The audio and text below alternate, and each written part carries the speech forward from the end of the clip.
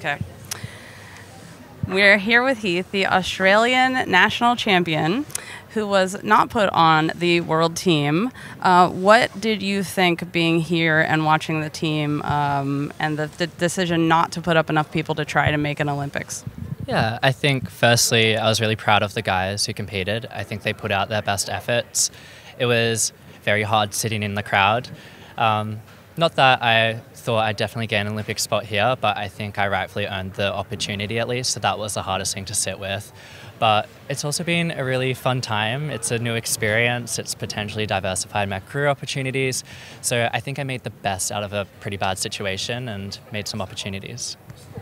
What I was most surprised at is, like, if everyone had asked me every single time they saw me, I'm so sorry you're here, you deserve to be on the other side with us, which is what every single athlete who saw you in the mixed zone did, I would have burst into tears. How did you manage your feelings? I actually haven't cried about it yet. I think I processed this a long time, even before the whole appeal process was public, and the team I knew for like a month before. So I had a lot of time to sit with it and get the anger out and everything.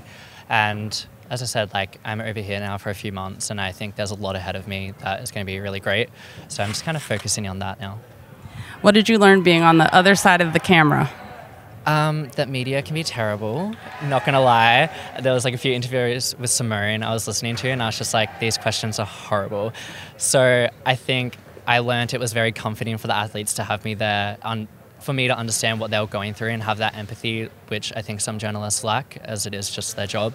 So that's probably the biggest thing. Yeah. Thank you so much. No worries. Thank you.